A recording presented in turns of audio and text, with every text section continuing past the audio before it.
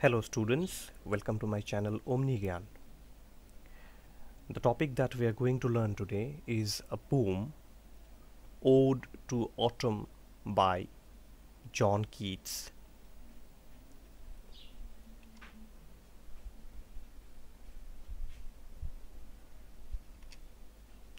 Okay, so let us learn a few things about John Keats. So John Keats was born on October 31st, 1795 in London, England, okay, and he died in February 23rd, 1821 in Rome, Papal States, Italy. He is an English romantic lyric poet, okay, who devoted his short life to the perfection of a poetry marked by the vivid imagery, great sensuous appeal, and an attempt to express a philosophy through classical legend. So imagery means presenting images, okay, images in the sense, say somebody is narrating you a story and you imagine pictures based on the story inside your mind, okay, that is imagery. So John Keats was a great imagist actually. He used images which were very vivid, realistic to the reader, okay. Through his poems reader could imagine pictures in his mind, okay.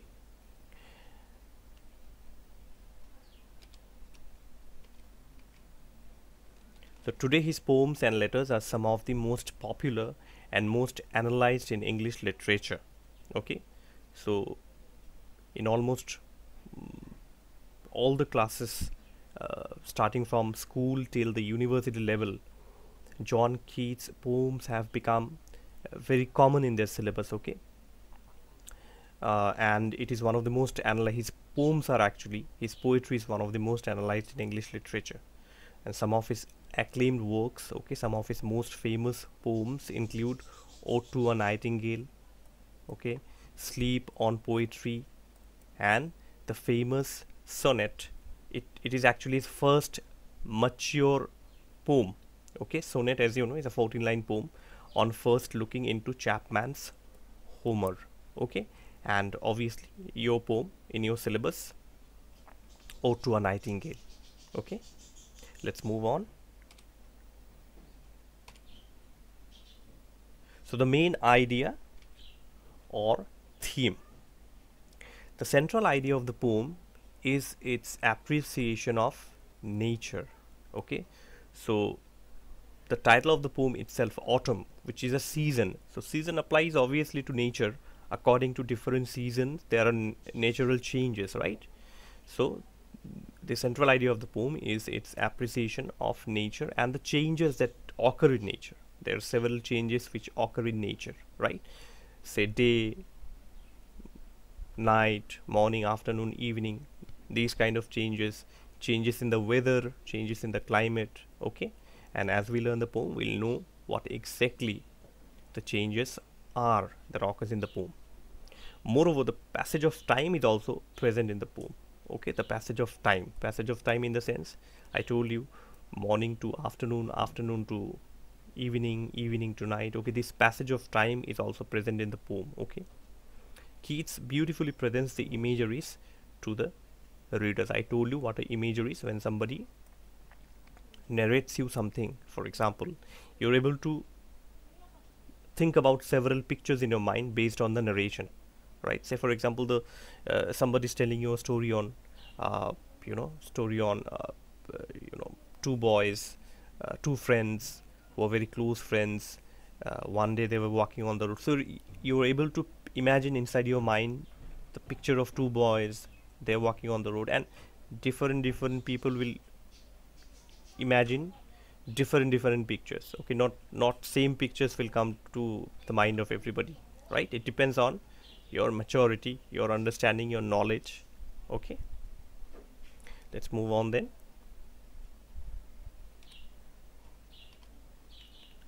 So Ode to Autumn. Now what do we mean by the word ode?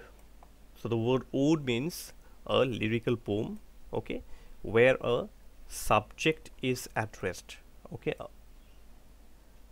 Anyone can be addressed, Okay, any subject means anybody can be addressed. Okay, and here in this poem the subject is who? The subject is autumn, so ode to autumn.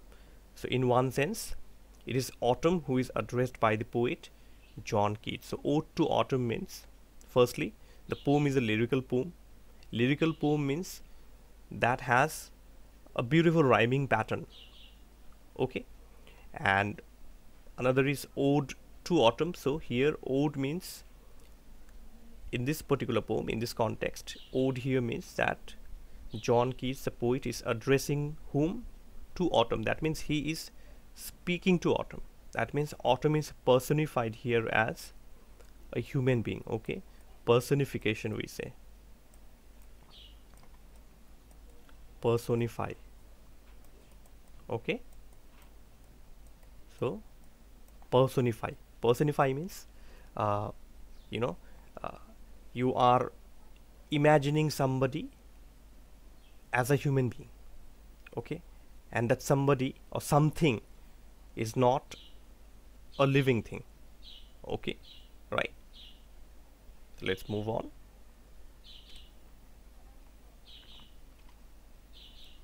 Okay, now we will study the poem. Okay, so this is stanza 1.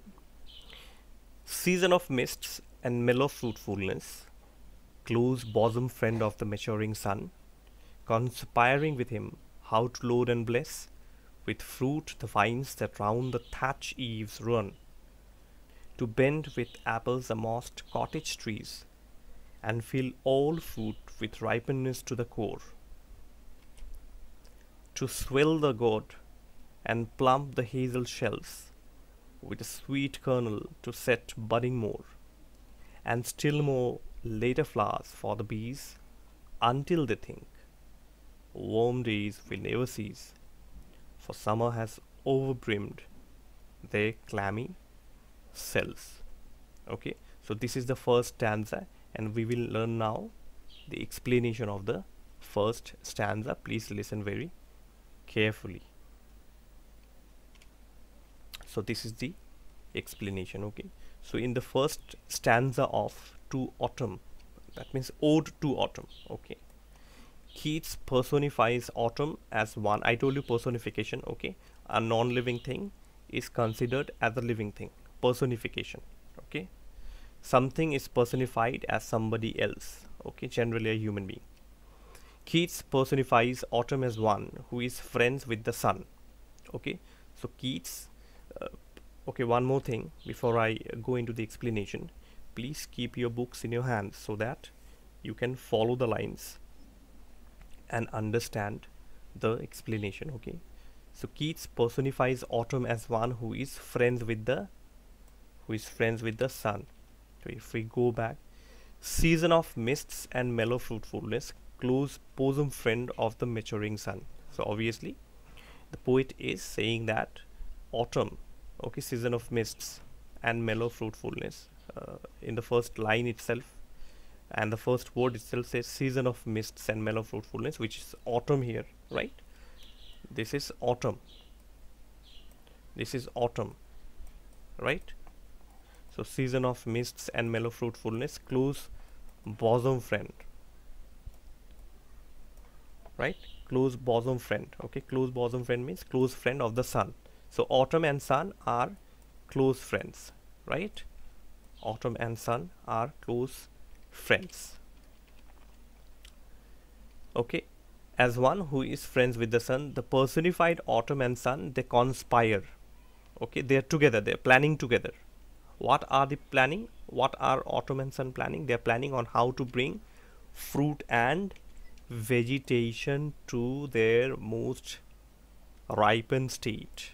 Okay, so sun and autumn, these two friends, they are planning to do what? They are planning to bring fruit and vegetation. Okay, the fruits, the vegetables that grow, sun and autumn are planning to make them ripen. Alright, okay. It is just before harvest time. Okay, so harvest time has not come now. Harvest time will come when the crop has grown to its fullest. Okay, it's all ripened, After that, harvest season will come, harvest time will come. But right now, the crops has just started to grow. Okay, the crops have just started to grow, so it is just before the harvest time. Okay, right? Okay, I mean, it is about to be harvested. Okay, it is about to be harvested, not completely uh, before the harvest time. It is just about to be harvested. Okay, everything is ready, the plants are ripe and full. It is about to be harvested but not yet harvested, so just mark the words just before harvest time, right? So autumn is in a vibrant state. Okay, autumn is in a vibrant state, so vibrant that the bees might think the warm days will never cease. Okay, so vibrant means it is so lively, so active. Autumn is in such an active state that even the bees think that autumn is permanent. Okay, and autumn will never die, it is permanent.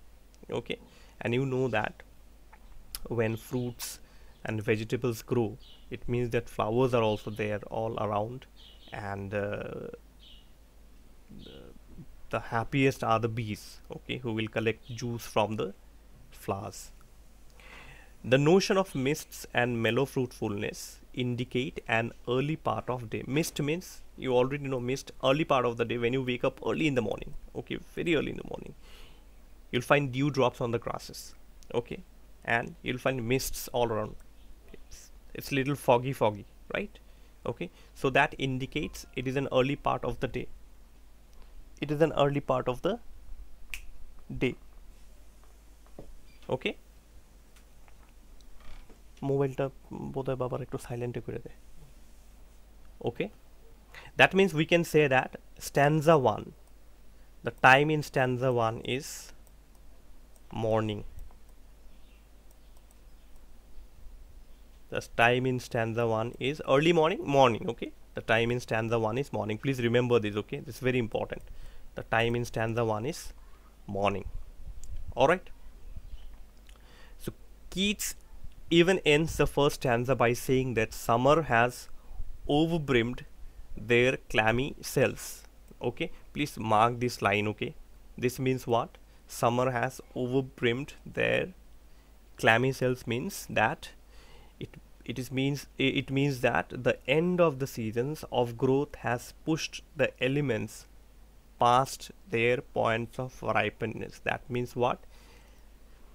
That summer season, okay, has already produced plenty of fruits and vegetables, that it is now time to harvest those fruits and vegetables, or even the crops also.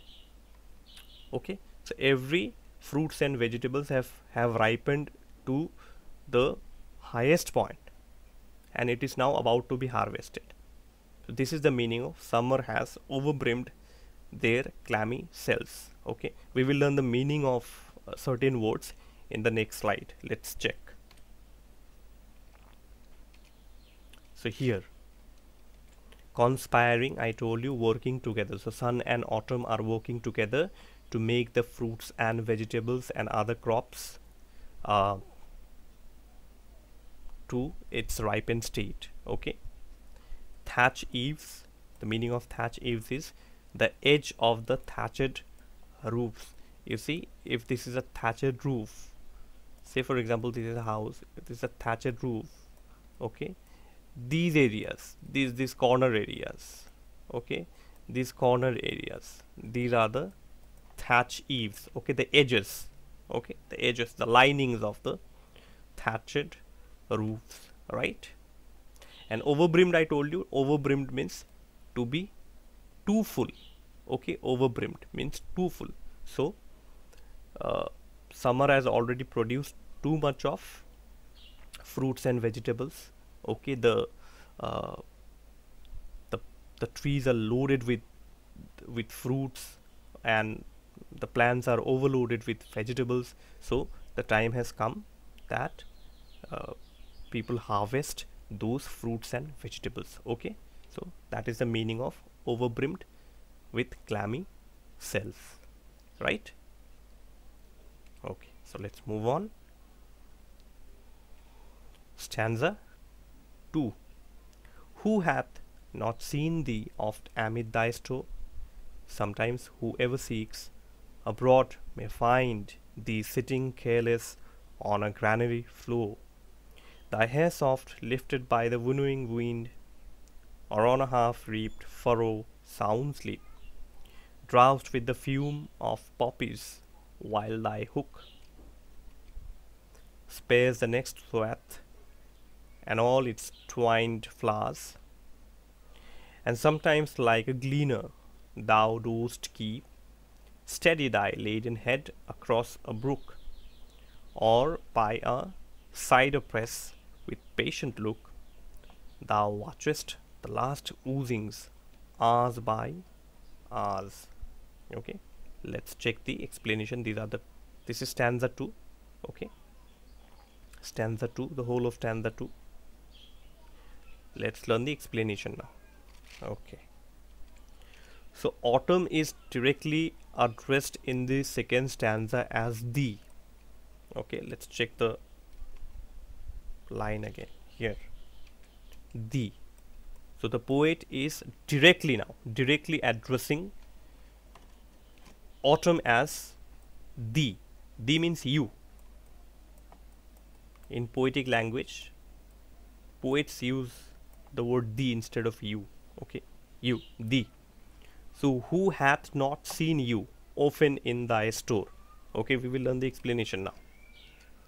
So when we address somebody as you, we mean to say that, or rather the poet, as we have learned, personifies autumn as a human being.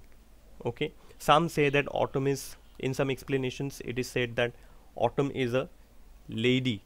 Okay, again in some explanations it is said that autumn is goddess. Okay, so in any ways autumn is personified as a lady. Okay, but in the poem, because we are not analyzing too deep, okay, we just need to know the summary, the meaning of the poem, the central meaning of the poem, and stanza wise explanation. So we will not go too much deep into that. Okay, you can stick to this explanation, there's no problem. So autumn is directly addressed in the second stanza as thee. Okay, you. Thee means you, I told you already. Okay, so the speaker considers autumn during harvest time. So now in the second stanza the harvest time has come. First stanza is just before harvest, and second stanza is the harvest time, the actual harvest time, when the crops, the fruits, the vegetables are going to be harvested by the farmers. Okay, by the people. So again, personified as a human being. I told you autumn is personified as a, the moment you get the word thee, which means you have to automatically understand that autumn is personified as a human being. Okay, so autumn is personified as a human being. The speaker thinks of autumn sitting or on a granary floor as the grain is being harvested. So granary floor here means the field. Okay, the field where the crops are planted. Okay, that is the meaning of granary floor. Okay, so as the grain is being harvested. Okay, so when people are harvesting the crops in the field, so the poet says that autumn, you are sitting on the field when the people are cutting the crops. Okay, cutting the fruits, cutting the vegetables, harvesting their crops. Okay, you are sitting there, you're sitting right on the field and watching everything. Okay, then the speaker considers autumn asleep. So autumn does what? Autumn sometimes sleep also there. Okay, autumn will be lying there very idly. Autumn will be lying there. Asleep here does not mean that autumn is sleeping. Autumn is lying there. Okay, autumn is lying there and watching the harvest. Okay, then the speaker considers autumn asleep, made drowsy by the perfume of the poppies. So poppies are certain plants, okay, which are grown in the field. Poppy plant. Okay, fume here means perfume. Okay, the short form of fume. Fume here means perfume. Okay, so fume here means perfume. Okay, so why does the autumn sleep? The autumn actually does not sleep, but autumn lies there in a lethargic way. Why? Because autumn is feeling drowsy because of the perfume of the poppy plant.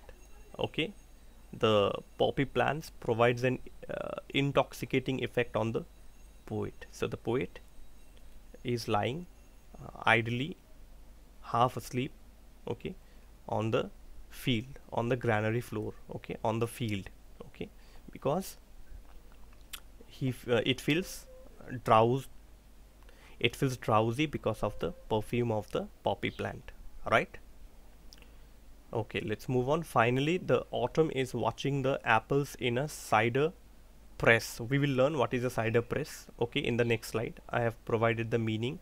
So finally, the autumn is watching the apples in a cider press. Okay, let me tell you, cider press is actually a machine that presses the apple to produce cider. Cider is an alcoholic drink. Sometimes CYDER is actually, this is a poetic spelling, okay. The actual spelling of cider is CIDER. The actual spelling of cider is CIDER, and press is a machine actually, okay, crushing machine. It crushes the apples to provide cider, to provide juice. Cider is, I told you, an alcoholic drink, okay. Since the first stanza gives subtle indications of being early in the day, I told you first stanza early morning, okay. The second stanza would be midday, okay. This second stanza is midday or afternoon, as autumn has spent hours by hours. You remember hours by hours, the line occurs in the second stanza of the poem, hours by hours. So after stanza 1, in stanza 2, the words hours by hours itself means that autumn has spent a lot of time in the field, right? So that means what? A lot of time has been already spent. So from morning, afternoon has come. So second stanza, the time of second stanza is what? The time of second stanza is afternoon. Please remember, first stanza morning, second stanza afternoon, okay. So hours by hours watching the harvest, a sense of sometimes gone by, okay. So in the second stanza we see that autumn is personified as a human being. Autumn is sitting on the granary floor on the field, watching the harvest going on, and autumn sometimes falls half asleep, or rather maybe asleep. Why? Because of the perfume of the poppy plant that produces an intoxicating effect, okay, on the poet. And finally, autumn is doing what? Autumn is watching the apples in a cider press. Cider press, I told you, is a crushing machine, okay, watching the apples being crushed and cider being produced. Cider is an alcoholic drink, okay. And the second stanza, the day in the second stanza, the time of the day in the second stanza is afternoon, right? It is afternoon, okay. I hope you have understood. Let's move on. So these are the word meanings. As I told you, cider press, sometimes cider, CYDER, is actually spelled as CIDER, cider press. A press, a crushing machine. A press here means a crushing machine, okay. A press for crushing apples to make cider, which is an alcoholic drink. So cider is an alcoholic drink, okay. And the meaning of the word winnowing in the poem is separating the wheat from the chaff. So here you can see this picture. So in this picture you can see that what happens, this woman is actually winnowing, okay. This is a simple winnowing. You get winnowing machines also, but this is a simple winnowing techniques that people do actually. Here you see the grain has been harvested, okay, from the field, and she is now winnowing, means the husks of the grain is flying away, which is not required for cooking at all, and the main product is getting collected down. This will be cooked, this portion will be cooked, okay. Even in rice also, the husks fly away and the rice falls on the, okay, the uncooked ones falls on the, this is not cooked rice obviously, okay, this has just been harvested. So the husks fly away and the main food product is getting collected down here, okay. So this is called winnowing, okay, separating the wheat from the chaff. So here wheat is separated from the chaff. Chaff is not required actually for cooking. It is the outer covering, not required for cooking. It is the outer covering that is not cooked, and that is being separated from the wheat. Okay, wheat is the main food product. I hope you have understood. Let's move on then. Okay, here we have some other word meanings also occurring in stanza 2. Gleaner is one who gathers the remaining crop after the reaper has harvested the field. So when the reaper has harvested the field, so somebody will do what? There's another person who will do what? There's another person who will do what? Who will gather the remaining crop. So the remaining crops are gathered by the gleaner. Okay, after the reaper has harvested the field. And brook means a small stream. Okay, brook means a small stream. Okay, let's move on then. This is stanza 3, the final stanza. Okay, where are the songs of spring? Where are they? Think not of them, thou hast thy music too. While barred clouds bloom the soft dying day, and touch the stubble plains with rosy hue. Then in a wailful choir the small gnats mourn among the river shallows, borne aloft, or sinking as the light wind lives or dies, and full-grown lambs loud bleat from hilly bourne. Hedge crickets sing, and now with treble soft, the red-breast whistles from a garden croft, and gathering swallows twitter in the skies. So this is the explanation for stanza 3. Let's see this. After the first stanza of ripeness, so first stanza of ripeness and the second stanza of harvest, please mark the words. First stanza, ripeness, and the time of the day is morning. Second stanza is the harvest time, and the time of the day is afternoon, right? This is morning, ripeness, morning. First stanza, ripeness. It might be there in choose the correct answer also in your exam. Okay, so please note these things. So first stanza is about ripeness, time of the day is morning. Second stanza is the harvest time, and the time of the day is afternoon. Okay, or midday also.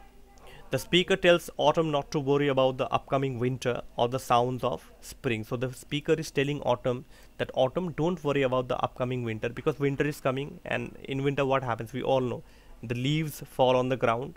Okay, there is no fruits or vegetables growing. Okay, the season is completely dry, right? So since winter time is coming, the poet is telling autumn that autumn, don't worry about the upcoming winter or the sounds of spring. Okay, in spring there will be no, again in springtime also there is no fruits or vegetables growing. Okay, there's not much fruits and vegetables growing. It is only autumn, summer, autumn, where fruits and vegetables grow to the fullest. Okay, so because winter is coming and after winter there is spring, so it is natural that autumn would get sad, because we already know that autumn is personified as a human being. Okay, so the poet addresses autumn as a human being only. So the poet says autumn, that autumn, so since human beings have emotions, so autumn is also, it is obvious that autumn would also have emotions. So the poet is saying that autumn, don't worry about the upcoming winter or even the sounds of spring. Sounds of spring, because in springtime there are birds, because it is a time where flower grows. We have greenery all around. Okay, but there is no fruits and vegetables growing. Okay, so the poet is telling autumn, okay, rather consoling autumn, that don't worry about the upcoming winter or even the sounds of spring, the music of birds, these and that, that we generally hear in springtime. Okay, so don't worry about all these things. Okay, even though the end of autumn signals death of some vegetation and shorter, colder days, autumn songs are just as natural as springs and summers. So the poet is actually consoling autumn, that autumn, don't worry about the upcoming winter or the sounds of spring. Your songs are excellent too.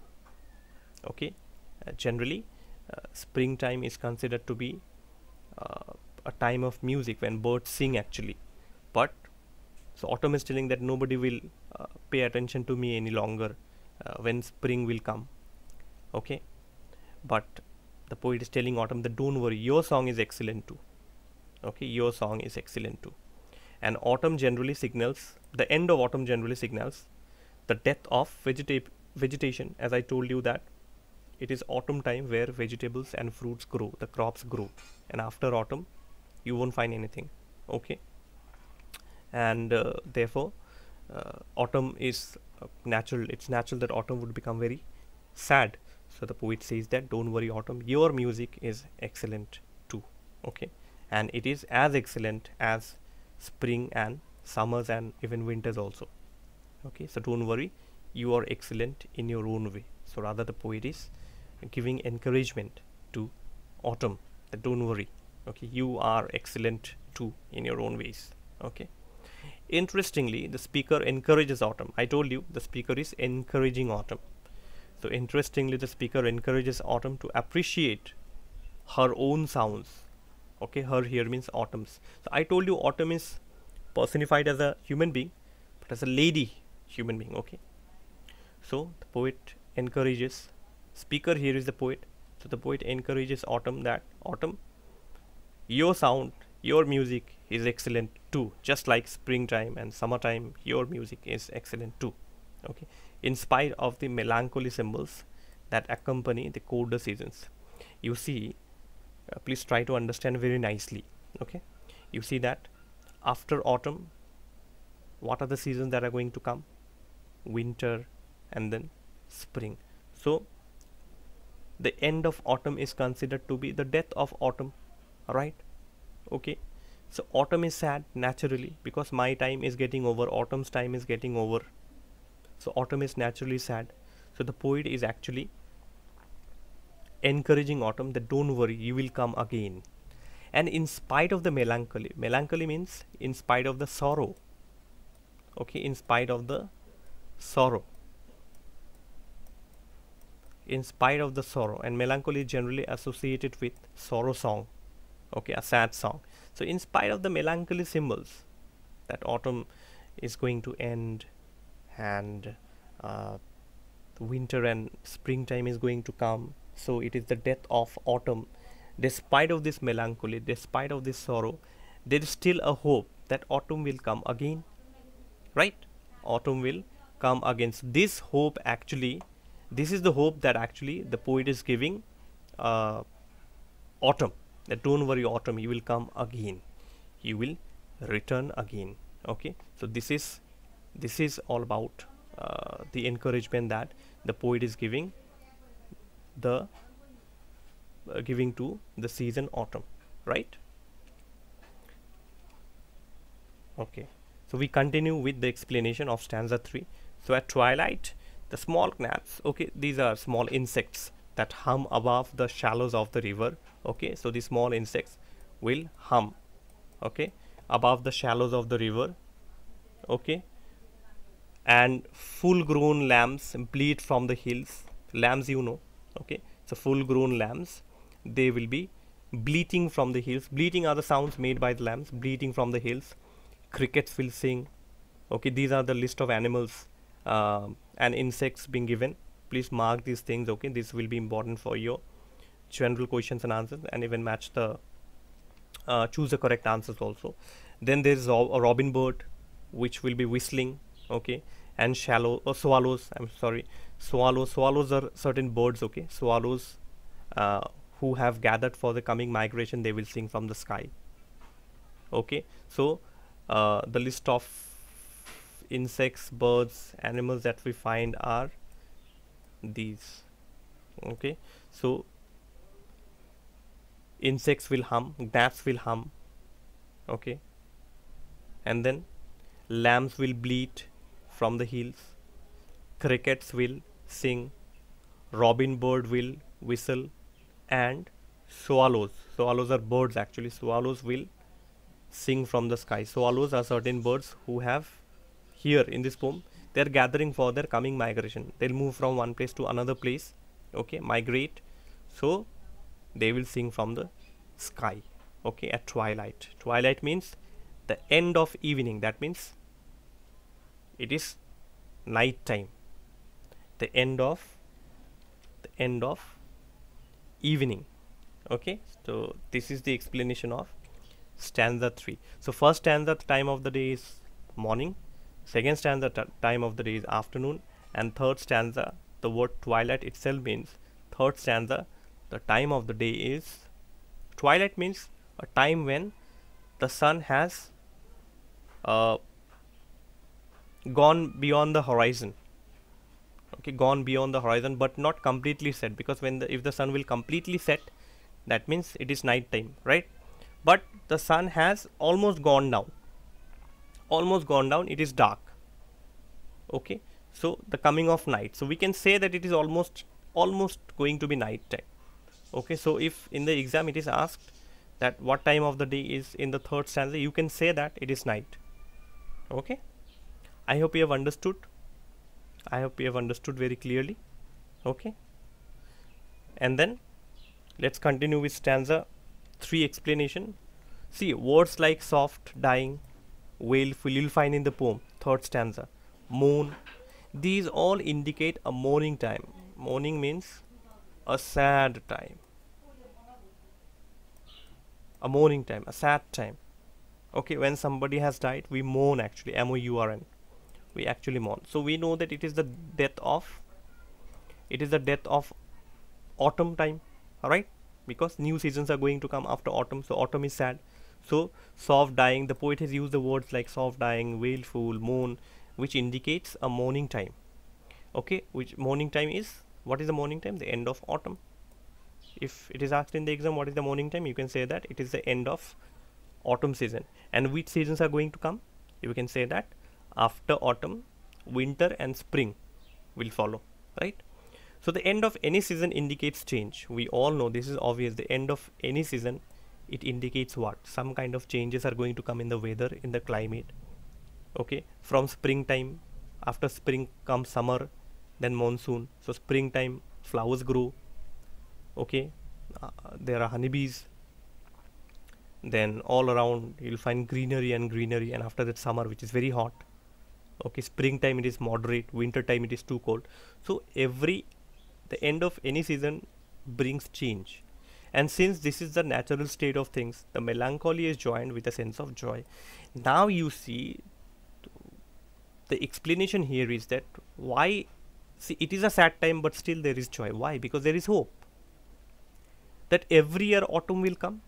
This is the hope that the poet is giving to autumn. That autumn, though you're going now, but you will come again next year. So this melancholia is joined with a sense of joy. Okay, that changes occur, but autumn is going to return again next year. Okay, and not only next year, every year autumn is going to return. So this is the hope, the encouragement that the poet is giving to autumn. Okay, so even though Keats, the speaker, mourned the end of the autumn, he celebrated its sights, smells, and sounds for what they are. See, every season is important in their own ways, and in this poem, the poet is addressing autumn season, because autumn could be his favorite season. See, we all have our favorite season, and when the season ends, we become sad, but we enjoy some of the aspects of that season. Say winter season. Okay, if winter is your favorite season, that means you enjoy some aspect of winter. Say for example, you like to wear colorful sweaters, jackets in winter season. Okay, maybe you like the weather. Okay, and in winter season, evening time generally, tea, snacks are taken too often, too much. Okay, winter time is also considered to be holidays for many. Okay, because schools are closed. So these are some of the aspects that you enjoy about winter. So here in the same manner, some of the aspects that the poet enjoys about autumn and the poet appreciates about autumn is sights. Okay, the visuals presented by autumn. Okay, the pictures outside. Okay, right? Okay, the trees, the fields, the fruits, the vegetables growing, all these sights, the smells of the fruits, the smells of the vegetables, the smell of the atmosphere. Okay, this is enjoyed by the poet. The sounds, okay, all are the sounds. I've already given you a list of insects, animals and birds that produces sounds during autumn time.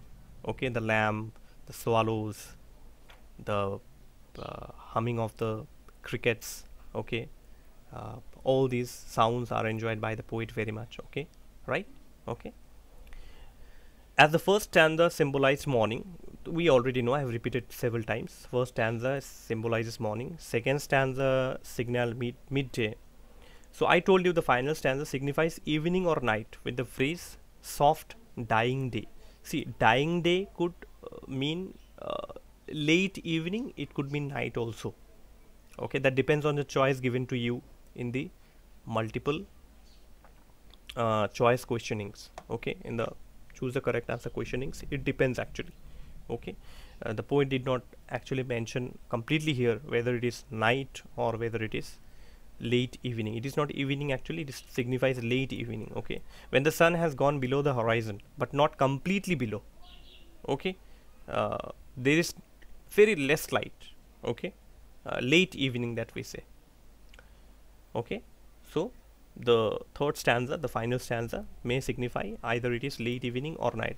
Okay, with the phrase soft dying day. So you have the word soft dying day in the third stanza of the poem.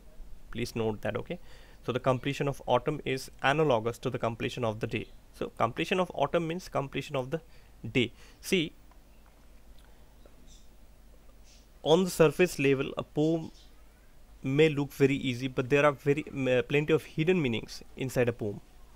Okay, plenty of hidden meanings inside the poem. Okay, a poem may look something, may be something, but it may mean something else. Alright, but here we are not going deeper into so much of the explanation, so it is not required for standard of class 9. You just have to understand the summary. Okay, and appreciate poem. The most important part is that poetry is a very beautiful subject. Okay, and if you can appreciate poem, you'll develop many things inside you, emotions. Okay, and a lot of lyrical things inside you. Okay, so you see, the completion of autumn means that it is the end of the day, the end of a certain time, right? Okay, so the natural progression of things. I already told you in the beginning slide, where I told you that the main idea of the poem is change. Okay, through autumn the poet has actually meant the changes that occur around us.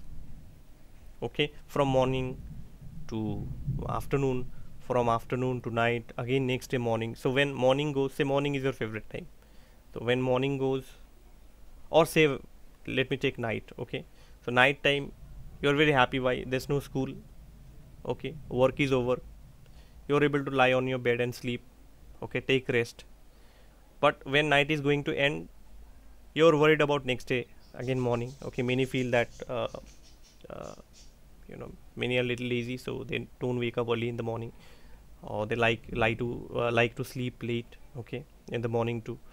But again, the hope that again night will come and I will be able to sleep. Okay, so this is the thing, natural progression of things. Okay, so we must not be sad when something goes, considering the fact that it will return again. Okay, though not everything, but there are few things that are certain to return again. Say winter season, you love winter season, and winter will go and summer season will come, spring season will come, your schools will reopen in the month of February, March, right? So you are sad, but there's certain hope, certain amount of hope inside you, that again next year or in few months winter will return again and we will get our holidays again. So natural progression of things, right? All right, so let us learn the word meanings. So here the difficult word meanings, I have selected some of the difficult word meanings and few of them with pictures so that you can understand better. So stubble plains means the remaining stumps of the grains left after reaping. So when the harvest is complete, see, this is the half cut crops. Can you see? Half cut. So it was long. These were very, very long. Okay, but then the harvest is complete and these stumps are left. The stumps are left. This is called stubble plains. So the remaining stumps of grains, these are the remaining stumps of grains. Okay, half cut. This is of no use now. I mean, No use in the sense you cannot eat it. Let's not go deeper into the meaning. You can't eat it, right? The edible part has already been harvested, has already been cut by the farmer, taken home. So this is the half cut. Okay, this is called stubble plains, right? Through a picture it is very easy to understand actually. Okay, this is quite easy to understand because a croft is a small enclosed field or garden. So a farmer may have you know, a piece of land like this. Okay, a piece of land, and this is his area. He does not cross this area, and here he grows his paddy, his crops.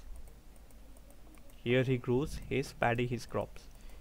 It can be a domestic garden also, personal garden of somebody, enclosed area, a small area where you grow fruits, vegetables. Okay, it's not a large piece of land. It's a small enclosed field or a personal garden. So that is a garden croft. Okay, I hope you have understood. Okay, I have tried to explain the poem in a very simple manner, so that you can understand, right? So thank you everyone. Please subscribe to the channel, share the video so that other students may be benefited, and please tell all your friends and those who are who have this poem in their syllabus, and those students who have this poem in their syllabus, to follow the channel, and please press the bell icon also, so that whenever I upload a new video you'll get notifications. Okay, thank you everyone, and all the very best to all of you.